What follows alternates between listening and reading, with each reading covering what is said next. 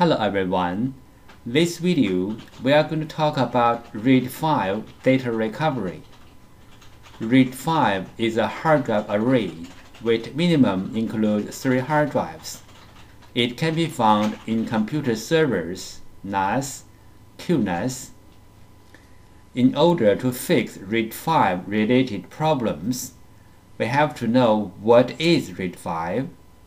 This video is going to use very simple diagram to illustrate the RAID 5 principle and introduce some quick fix solutions for RAID 5. RAID 5 does two things. 1. Distributes data in block to each drive. 2. Creates parity data for every 2 data blocks. This picture shows the first thing RAID 5 does is to distribute data in block to each drive. The data blocks are A, B, C, D, E, F, being distributed to each drive, drive 1, drive 2, drive 3. This picture shows the second thing RAID 5 does, to create parity data for every 2 data blocks. The parity data on the diagram is P1, P2, P3. The formula RAID 5 uses is P1 equal parity of A and B. P2 equals parity C and D. P3 equals parity E and F. This is the basic principle of RAID 5. Is it simple? Yes, it is. But it is a very smart idea. Salute to the inventor of RAID 5, Mr. Clark. His invention has been used worldwide everywhere. The greatest advantage of RAID 5 is one of the drives failed, the array still works. All you have to do is to replace the bad drive with a good one. The new drive size should be same or bigger than the bad drive. Repair RAID 5 drives. If 2 RAID 5 drives failed, the array will not work. Then we have to repair at least one of them. 1. If one drive is disk problem, another drive is PCB board problem, we may swap the board to rescue one of them. 2. If both are PCB board problem, we may fix one drive PCB board. 3. If both are disk problem, then we have to do the disk data recovery. Tips. The obvious evidence of bad PCB board is the hard drive no spin. You can see burn mark on the PCB board. You can smell the burn on the PCB board. The computer experienced power surge. But the clicking sound or the hard drive spin nicely, but the computer cannot detect it. This kind of problem can be caused by bad disk or PCB board. The most common way to test if it is the disk problem or the PCB board problem is to swap the PCB board. The rest of this video, we are going to continue to talk about how to swap the PCB board to rescue a hard drive. Swapping the hard drive PCB board includes 2 parts. 1. Find the correct donor board. 2. PCB board firmware transfer. How to find the donor PCB board? We use the hard drive model number and the PCB board number as reference to search for the correct donor PCB board. Locate the model number of the hard drive. All the Seagate hard drive model numbers start from ST. This picture shows where to find the PCB board number on the PCB board. Different hard drives, different PCB boards. The PCB board's locations are different. If you cannot find the location of your hard drive PCB board number, you may go to hdd-parts.com, input the model number of the hard drive, and then take a look at the picture. The picture will show you the PCB board number, the location.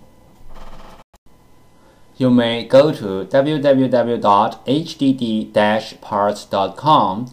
In the search box, input the board number and then click on Go. The correct donor board is found. PCB board firmware transfer. PCB board firmware transfer is to transfer the PCB board firmware from the original board to the donor board.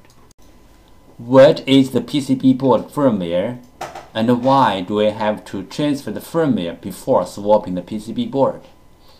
1. One hard drive PCB board includes two parts, hardware and firmware. 2. The firmware includes hard drive's unique configuration data. 3. The hard drive needs this unique configuration data to work. So, we have to transfer this unique configuration data from the original, even it is bad, board to the donor board. Then the donor board can work on the original hard drive. We want to mention three things regarding the hard drive PCB board firmware transfer. 1. PCB board firmware transfer is different from the hard drive firmware upgrade. The PCB board firmware transfer is to transfer the PCB board firmware from one board to another board. Hard drive firmware upgrade is to upgrade the hard drive's own firmware. It has nothing to do with another hard drive or another PCB board. 2. We can do the PCB board firmware transfer from the physically damaged PCB board, like burned, watered, or other kind of damage. Our PCB board firmware transfer success rate is more than 95%. 3. We do the PCB board firmware transfer for our clients for free.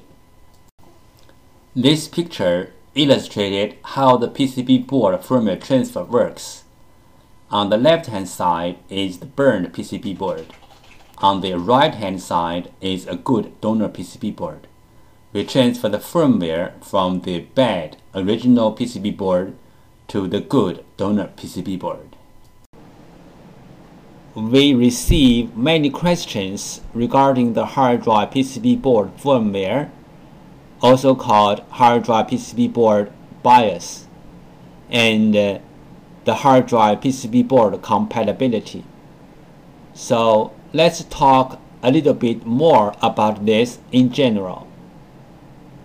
Some PCB boards BIOS are in the independent memory chip, like the first picture shows. Some PCB boards BIOS are integrated into the main IC, like the second picture shows.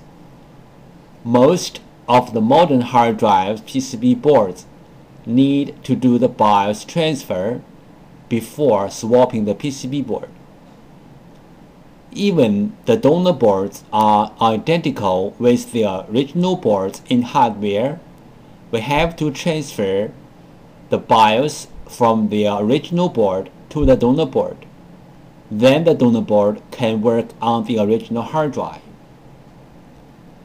The third picture shows some of these PCB boards. But there are some hard drive PCB boards do not need the BIOS transfer. As long as the donor boards are identical with the original boards, you can swap the boards directly. The fourth picture shows some of these kind of boards. If you have any questions, such as how to find a donor board, if your board needs to do the BIOS transfer, where is the BIOS of your PCB board? How to swap your PCB board? please go to www.hdd-parts.com to check it out.